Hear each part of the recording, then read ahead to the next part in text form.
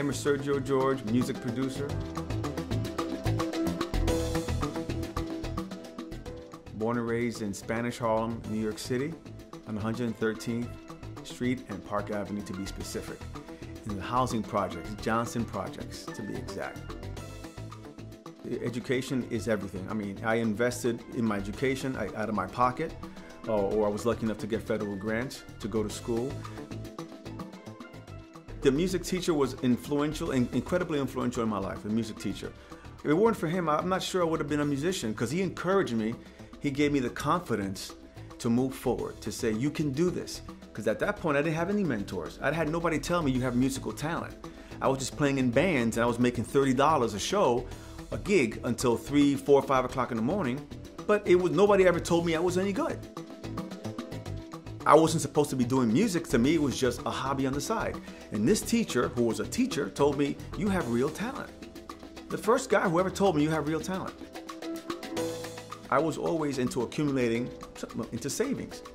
So I saved my money, and that money I used to pay for my private tutor, my private teacher, and to prepare me for the city college. And also the private teacher was saying, wow, you're getting better, you're great. And then I just kept gaining more and more confidence with these great teachers. I wasn't getting it with the band I was playing with, because they would just pay me $30 and they say, okay, here's your money and go home. They didn't care. Nobody ever encouraged me there. It was a gig. But the teachers encouraged me.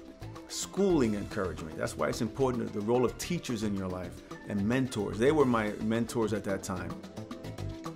The more you know about music and how to read music, you can always adjust, and you're versatile. But you have to really have musical knowledge, and you have to go to school. Or you have to have private lessons, you have to have formal training. That is the only way to really make a living properly in this business. It just goes to show that if you do not give up, you don't quit, you stay in the game, you will succeed. I have a rule of thumb in my career. I don't get too high, I don't get too low, because it's a roller coaster. So when things are really down, you know they're gonna turn around and get up.